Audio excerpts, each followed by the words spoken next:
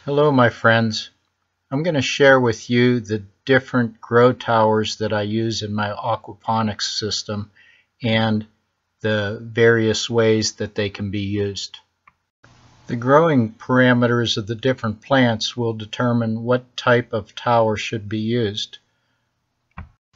Small plants such as strawberries do very well in the net pot grow towers.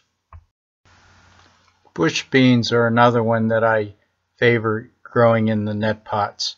I like to plant the seed directly into hydroton or gravel as a rooting base. My basil has grown very well in the grow towers, and as a short-term plant it's fine, but basil will live longer than a year and keep producing, which can cause some problems with the cup holders as far as getting the plants out of the towers. They can grow quite extensive and massive. This mint I will remove and discard the roots and the woody stalks, but I'll cut the young shoots and root them in my deep water bed. Mint is another plant that will have extensive root growth and will give you problems removing the mint. These towers are not being used because I can't get the roots out. The roots were so massive that they completely block the water flow. A solution for root removal is slotting the towers instead of cutting net pot slots. I'm using 3-inch PVC drain pipe. The drain pipe comes in a 10-foot length and it costs about $5 a length. I'm cutting this in half at the 5-foot mark, and that will give me a tower at a cost of about $2.50.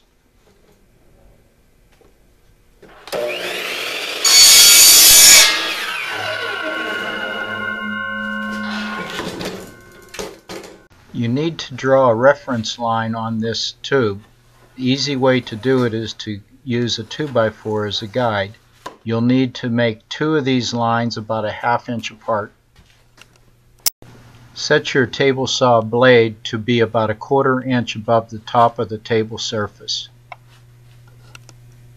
The reference lines that you drew on the tube is going to be used as a guide on the top edge of the fence.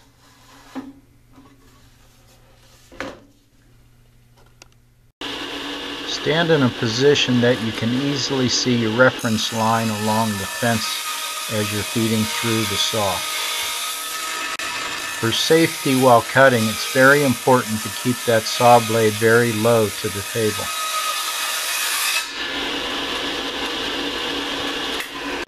If you want, you could use a single cut down the length of the tube and then cut a short length of 3-inch tubing to be used as a spacer at the top and the bottom of the tube. This will hold the slot open for your plants. My preference is just to make 2 cuts and leave the 1/2 inch gap between the 2. Okay, now let's look and see how we use the towers.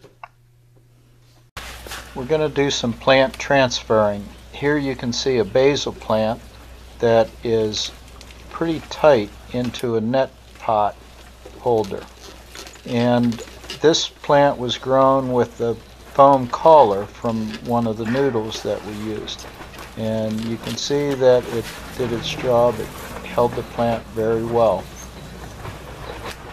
I'll prune this plant and transfer it to one of the new towers.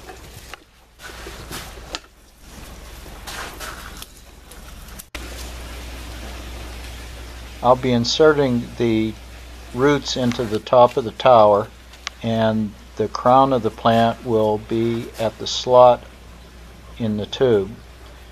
Now when you slide the plant in, don't have your finger inside the tube or the slot, because the edges are extremely sharp. Use a stick or a pencil or some item that you can use to pull the plant through or down the slot. As each plant is placed into the tube, follow it with a foam spacer. This spacer is controlling the spacing between the plants. It's also containing the water and blocking sunlight. These are paddle boards that I got from the Dollar Tree, and of course they're $1 a piece. They're for swimming, but you see they're arched top and bottom. That won't make any difference, and also made in USA, so that's nice. Well, what we're going to do is cut this up, and one of these is enough for 2 to 3 grow towers. So the grow tower itself, the 3-inch tube, will cost about $2.50 because we're cutting them to 5 foot. And then we want to cut these about this width or even a little narrower. And so $2.50 for the tower, and this making about 2 to 3 towers, let's just say 50 cents. So for $3 you could have a grow tower.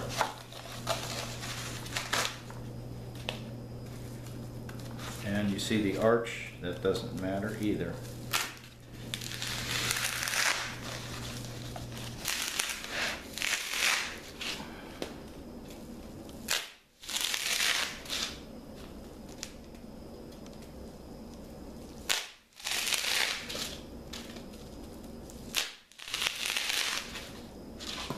Then take the stack, since it was curved, even them up and hit about the middle.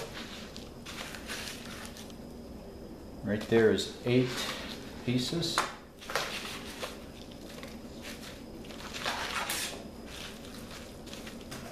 And do the same here. There's 10. So there's 18 we got out of this one. And we're using about 8 plants in a tower, so that would leave us, we need about 9, so that's perfect for 2 towers. Okay, now the ends, what you want to do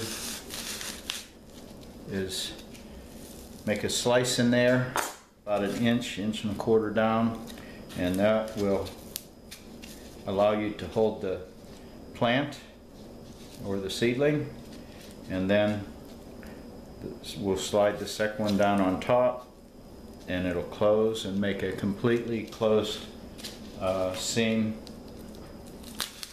in the tower.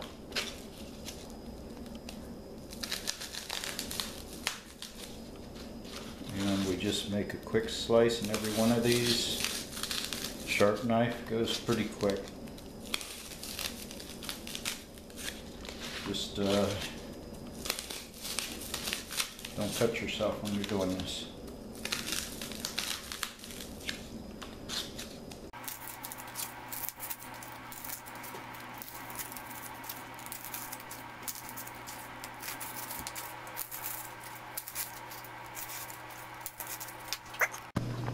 This is a little quicker for cutting the seedling slots.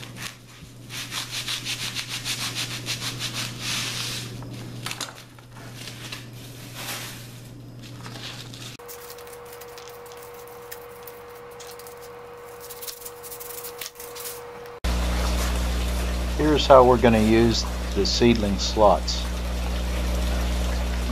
I'm using basil cuttings that I rooted in my deep water culture, my raft bed. And you put the collar of the plant, or the crown of the plant, right to where it's exposed to the front surface, and then just pinch it in there and slide it down the slot. Now don't use your finger like I'm doing here. Use some type of a tool, or pen or a stick, something. You will cut yourself on these edges, as I have done. The first plant slides all the way down to the very bottom.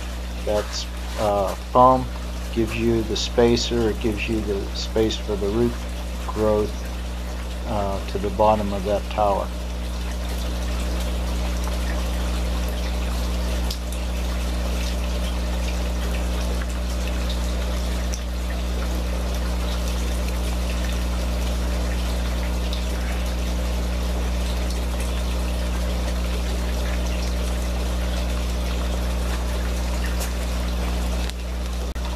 I'm setting the foam so that there's only about a ½ inch to a ¼ inch exposed to the outside edge of the tube. Each foam spacer is slid all the way down until it's touching the top of the preceding plant, and so that there is basically no air gap in between each one of the plants.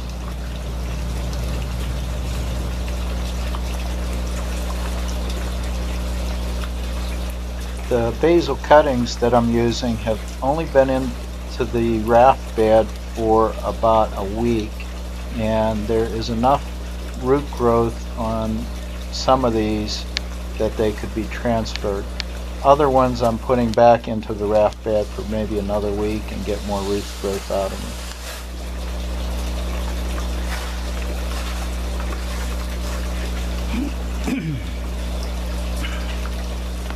Notice when I insert the seedling that I'm putting it in at a pretty good angle so that the roots are pointed downward and the plant is pointing upward.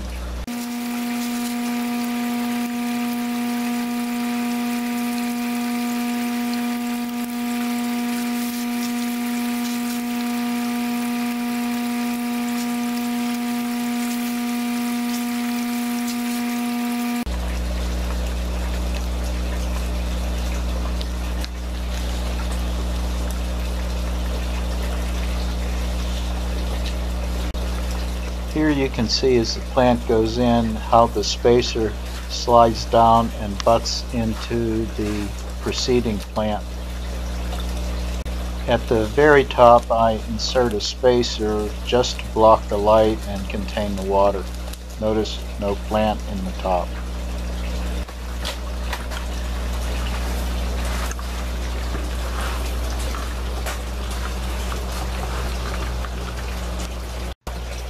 After the tower is planted, it's found its new home.